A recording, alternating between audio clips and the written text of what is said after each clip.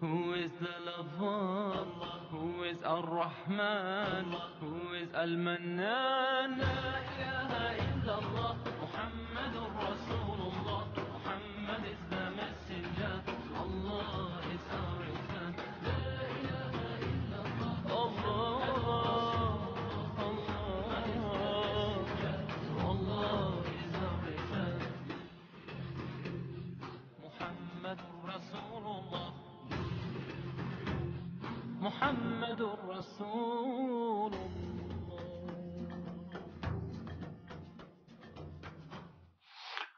السلام عليكم ورحمة الله وبركاته. إن الحمد لله الصلاة والسلام على رسول الله وعلى آله وصحبه أجمعين أما بعد. الله أكبر الله أكبر الله أكبر لا إله إلا الله والله أكبر الله أكبر ولله الحمد. വിശുദ്ധ റമദാനിലൂടെ പുണ്യങ്ങൾ വാരിക്കൂട്ടിയ എല്ലാ സന്മനസ്സുള്ള സഹോദരി സഹോദരന്മാർക്കും ഹൃദയം നിറഞ്ഞ പെരുന്നാൾ ആശംസകൾ നേരുകയാണ്. Riyadh Indian Islahi centre learn the ഖുർആൻ നിങ്ങളെ ഏവരെയും അനുമോദിക്കുന്നു. അല്ലാഹു സുബ്ഹാനഹു വ തആല നിങ്ങളുടെ പശ്ചാത്താപങ്ങൾ സ്വീകരിക്കുകയും നിങ്ങളുടെ പ്രാർത്ഥനകൾ ഉത്തരം നൽകപ്പെടുകയും നിങ്ങൾക്കും നമുക്കും എല്ലാവർക്കും ലോക മുസ്ലിങ്ങൾക്കും അല്ലാഹു സുബ്ഹാനഹു വ തആല മഗ്ഫിറത്തും മർഹമത്തും നൽകുമാറാകട്ടെ. ലോകത്തെ സകല മനുഷ്യരും അനുഭവിച്ചു കൊണ്ടിരിക്കുന്ന മഹാമാരിയുടെ ദുരന്തത്തിൽ നിന്ന് അല്ലാഹു സുബ്ഹാനഹു വ തആല എല്ലാവരെയും രക്ഷപ്പെടുത്തുമാറാകട്ടെ. അപൂർവങ്ങളിൽ അപൂർവമായ ഒരു പെരുന്നാളാണ് ഇന്ന് നാം ആഘോഷിക്കുന്നത്. ഈദ്ഗാഹുകളില്ലാത്ത പെരുന്നാൾ, ജമാഅത്ത് നമസ്കാരങ്ങളില്ലാത്ത പെരുന്നാൾ, പരസ്പരം ആശ്ലേഷിച്ച് ആശംസിക്കാൻ പറ്റാത്ത ഒറ്റപ്പെട്ട പെരുന്നാൾ, ആർഭാടങ്ങളില്ലാത്ത ആരാധന മാത്രം നിർവഹിച്ചു കൊണ്ടുള്ള പെരുന്നാൾ, വ്യത്യസ്തതയുടെ പെരുന്നാൾ നാം ഇന്ന് ആഘോഷിക്കുകയാണ്. വിവിധങ്ങളായ ഇബാദത്തുകൾ നമുക്ക് അനുഷ്ഠിക്കുന്നതിന് അല്ലാഹു സുബ്ഹാനഹു വ തആല നൽകിയിട്ടുള്ള അനുഗ്രഹങ്ങൾക്ക് നന്ദി പറയുന്ന പെരുന്നാളാണ് ഇന്ന് നാം ആഘോഷിക്കുന്ന ഈ ആരാധനയുടെ പെരുന്നാൾ. നാം ഓർക്കേണ്ടതുണ്ട്, പ്രവാചകൻ പറഞ്ഞത് സയ്യിനു ഈദക്കും ബിതക്ബീർ. അല്ലാഹുവിനെ സ്തുതികീർത്തനങ്ങൾ അർപ്പിച്ചുകൊണ്ട് മഹത്വവൽക്കരിച്ചുകൊണ്ട് നിങ്ങൾ നിങ്ങളുടെ തക്ബീർ ധ്വനികളിലൂടെ ആരാധിക്കണം, ആഘോഷിക്കണം. അയ്യാമൽ ഈദ് അയ്യാമ അക്കലും ഷുർബുൻ. അതോടൊപ്പം തന്നെ പെരുന്നാൾ ദിവസം എന്നാൽ അത് നിങ്ങൾക്ക് തീറ്റയുടെയും കുടിയുടെയും ദിവസമാകുന്നു. നാം മനസ്സിലാക്കേണ്ടതാണ്, അല്ലാഹു സുബ്ഹാനഹു വ തആല വിശുദ്ധ ഖുർആനിലൂടെ പറഞ്ഞത് ദിവസങ്ങൾ പൂർത്തീകരിക്കുന്നതിന് അവസരം നൽകിയ അല്ലാഹു സുബ്ഹാനഹു വ തആലയെ വാഴ്ത്തുന്നതിന് വേണ്ടി, അല്ലാഹു സുബ്ഹാനഹു വ തആല നമുക്ക് ഹിദായത്ത് നൽകിയതിന്റെ പേരിൽ അല്ലാഹുവിനോട് നന്ദിയുള്ളവരാകുന്നതിന് വേണ്ടി നാം പെരുന്നാൾ ആഘോഷിക്കുകയാണ്. നമുക്ക് പെരുന്നാൾ നിശ്ചയിച്ചിരിക്കുകയാണ്. അല്ലാഹു അക്ബർ അല്ലാഹു അക്ബർ അല്ലാഹു അക്ബർ ലാ ഇലാഹ ഇല്ലല്ലാഹു വല്ലാഹു അക്ബർ അല്ലാഹു അക്ബർ വലില്ലാഹിൽ ഹംദ്. കുളിക്കുകയും നല്ല വസ്ത്രം ധരിക്കുകയും സുഗന്ധം പൂശുകയും നമസ്കാരം നിർവഹിക്കുകയും ചെയ്യുക എന്നത് ഈ ഈദിന് നമുക്ക് തടസ്സമായ കാര്യമല്ല. അതെല്ലാം തന്നെ നാം നിർവഹിച്ചിരിക്കുകയാണ്. റമദാൻ എത്ര സുന്ദരമായിരുന്നു! അതൊരു ഓർമ്മ പോലെ നമ്മളിൽ നിന്ന് വിട്ടകന്ന് ഓടിപ്പോയി. അള്ളാഹുവുമായി എത്രമാത്രം നാം അടുത്തു. അള്ളാഹുവിന്റെ കലാമായ വിശുദ്ധ ഖുർആൻ നമുക്ക് ഹൃദയത്തിന്റെ വസന്തമായിരുന്നില്ലേ? എത്ര ദീർഘനേരം നിന്നാണ് നാം നമസ്കരിച്ചത്, ഒരു മടിയും കൂടാതെ. ഫർദ് നമസ്കാരങ്ങൾക്ക് എത്ര കൃത്യമായിട്ടാണ് ഈ ദിവസങ്ങളിൽ നാം നിർവഹിച്ചത്. സുന്നത്തുകൾ ആയിക്കൊണ്ട് നമ്മളോട് പറഞ്ഞ എല്ലാ കാര്യങ്ങളും നാം നിർവഹിച്ചു. ഹറാമായ കാര്യങ്ങളെല്ലാം നാം വെറുത്തു, നാം നിർത്തിവെച്ചു, അതിൽ നിന്ന് തിരിഞ്ഞു കളഞ്ഞു. സഹോദരന്മാരെ, സാമ്പത്തികമായി എത്രയെത്ര ആളുകളെയാണ് നാം സഹായിച്ചത്. എല്ലാവർക്കും വേണ്ടി നിരവധി നാം പ്രാർത്ഥിച്ചു. ദുശീലങ്ങൾ മാറി നല്ല ശീലങ്ങൾ ഉണ്ടായി, ഒരുപാട് ശീലങ്ങൾ നമ്മുടെ അടിമകളായി തീർന്നു. പതിരാ സമയത്ത് ഭക്ഷിക്കാനും പകലന്തിയോളം വയറൊട്ടി വായ വരണ്ട് ക്ഷമിച്ചു നിൽക്കാനും നമുക്ക് സാധിച്ചു. ത്യാഗങ്ങളുണ്ടായി, ജിഹാദുകളുണ്ടായി, എത്രയെത്ര ഉപദേശങ്ങൾ നാം കേട്ടു, എത്രയെത്ര ക്ലാസുകൾ നാം പങ്കുവച്ചു. സ്നേഹവും സഹനവും എത്രയോ ക്ഷമയും നാം വർദ്ധിപ്പിച്ചെടുത്തു. സഹോദരന്മാരെ, സഹോദരിമാരെ, അള്ളാഹു നിങ്ങൾക്ക് എല്ലാവിധത്തിലുമുള്ള അനുഗ്രഹങ്ങൾ ചൊരിയുമാറാകട്ടെ. പഠിച്ചത് മുഴുവൻ പ്രായോഗികമാക്കാൻ, ജീവിതം പാപമുക്തമാക്കാൻ അള്ളാഹു സുബ്ഹാനഹു വ തആല കഴിഞ്ഞുപോയ റമദാൻ കൊണ്ട് നമുക്ക് സാധ്യത നൽകുമാറാകട്ടെ. വിശുദ്ധ റമദാനും വിശുദ്ധ ഖുർആനും ഇത് പരസ്പര പൂരകങ്ങളാണ്. അത് പരസ്പര പൂരകങ്ങളായിരുന്നു. അതിനെ സംബന്ധിച്ച് റസൂലുള്ളാഹി സ്വല്ലല്ലാഹു അലൈഹി വസല്ലമ പറഞ്ഞത്, ഇത് രണ്ടും നിങ്ങൾക്ക് നാളെ പരലോകത്ത് ശുപാർശ ചെയ്യും എന്നാണ്. ഖുർആൻ പറയും, ഈ മനുഷ്യൻ രാത്രി മുഴുവൻ ഉറക്കമിളച്ചത് എനിക്ക് വേണ്ടിയായിരുന്നു, അതുകൊണ്ട് എന്റെ ശുപാർശ സ്വീകരിക്കണം. റമദാൻ പറയും, ഈ മനുഷ്യൻ പകൽ മുഴുവൻ ഭക്ഷണപാനീയങ്ങൾ ഉപേക്ഷിച്ചത് എനിക്ക് വേണ്ടിയായിരുന്നു, അതുകൊണ്ട് എന്റെ ശുപാർശ സ്വീകരിക്കണം. ഞാൻ മൂലമായിരുന്നു, ഞാനായിരുന്നു അതിന് കാരണം. ഖുർആനും റമദാന്റെ നോമ്പും രണ്ടും അള്ളാഹുവിന്റെ മുന്നിൽ ശുപാർശ ചെയ്യുന്ന കാര്യങ്ങളായിക്കൊണ്ട് പ്രവാചകൻ പറയുകയാണ്. ലേൺഡ് ഖുർആനിന്റെ പഠിതാക്കളായ നിങ്ങളെ പ്രത്യേകം ആശംസിക്കുന്ന ഈ വേളയിൽ ഒരു കാര്യം ഞാൻ ഉണർത്തട്ടെ സഹോദരന്മാരെ. നിങ്ങൾ ഖുർആൻ എത്ര പ്രാവശ്യം വായിച്ചു? പല ആളുകളും നിരവധി തവണ ഖുർആൻ ആവർത്തിച്ചവരായിരുന്നു. 1, 2, 3, 4 ഖത്തം തീർത്ത ആളുകൾ നമ്മളുടെ കൂട്ടത്തിലുണ്ട്. സഹോദരന്മാരെ, നിങ്ങളോട് ഞാൻ ചോദിക്കട്ടെ, ഖുർആൻ പഠനം കൊണ്ട് നിങ്ങൾക്ക് മനസ്സിന് എത്ര സുഖം കിട്ടി, എത്ര സൗഖ്യം കിട്ടി, എത്രമാത്രം ശാന്തി ലഭിച്ചു? നിങ്ങളുടെ വായനകൾക്കിടയിൽ കണ്ട എത്രയെത്ര സംഭവങ്ങൾ, എത്രയെത്ര കഥകൾ കടന്നുപോയി.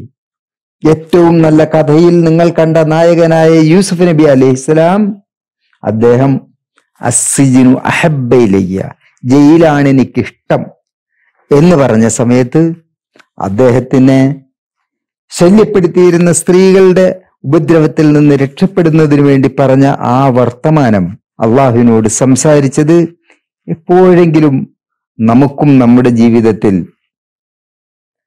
അള്ളാഹുവിനോട് പറയാൻ, ലൈംഗിക കുറ്റങ്ങളിൽ നിന്ന് രക്ഷപ്പെട്ടു മാറാൻ സാധ്യത പകർന്നിട്ടുണ്ടോ? അക്കാര്യം നമുക്ക് ചിന്തിക്കാൻ സാധിച്ചിട്ടുണ്ടോ?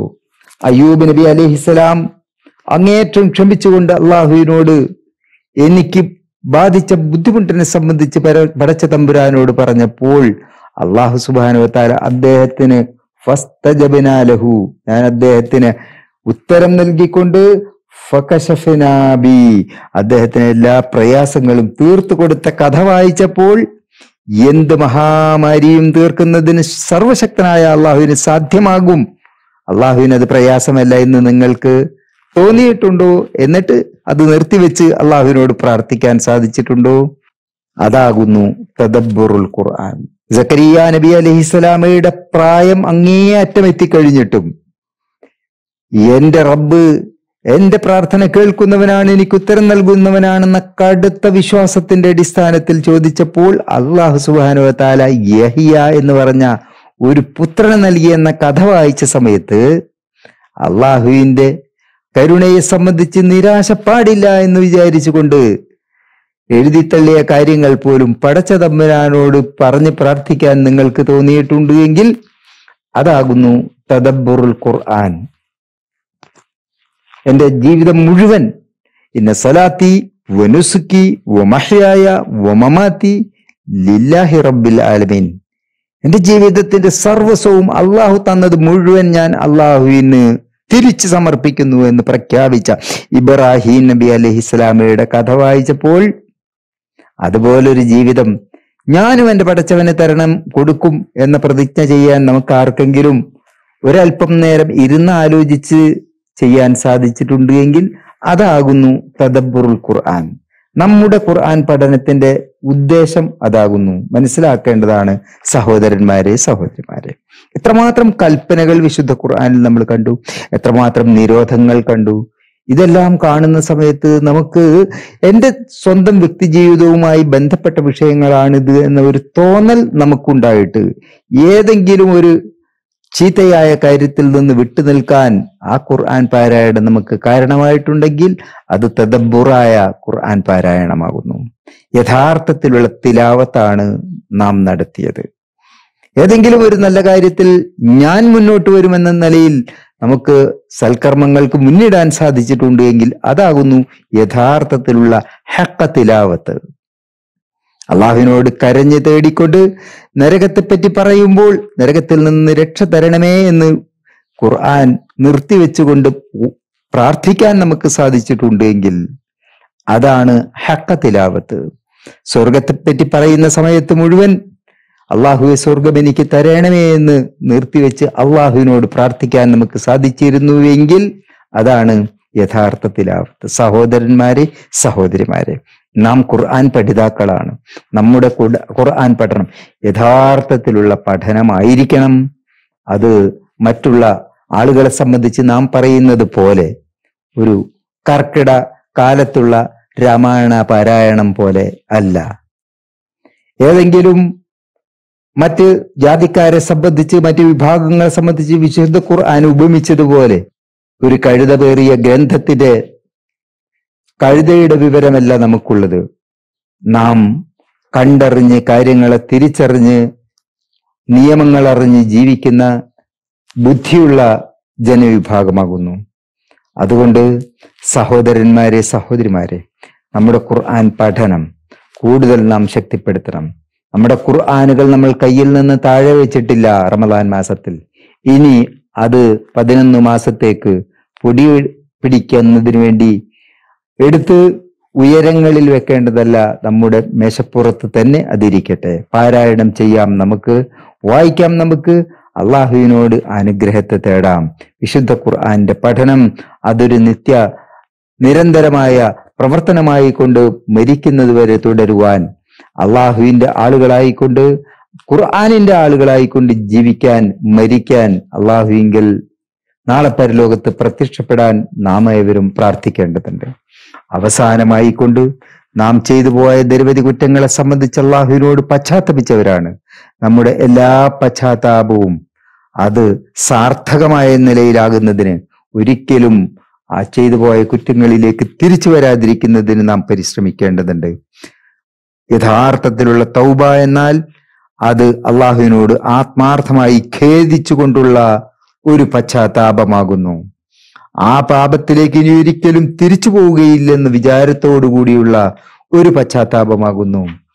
ആ പശ്ചാത്താപം നിർവഹിച്ചുകൊണ്ട് യഥാർത്ഥത്തിലുള്ള സത്യവിശ്വാസികളായി തീരണമെന്നൊരു പ്രതിജ്ഞയാണ് ഇന്ന് നാം ഈ പെരുന്നാളിൽ പ്രത്യേകമായിട്ട് എടുക്കേണ്ടത്. അതിനൊരു കാരണമുണ്ട്. അള്ളാഹു സുബ്ഹാനഹു വ തആല പള്ളികളുടെ വാതിലടച്ചു.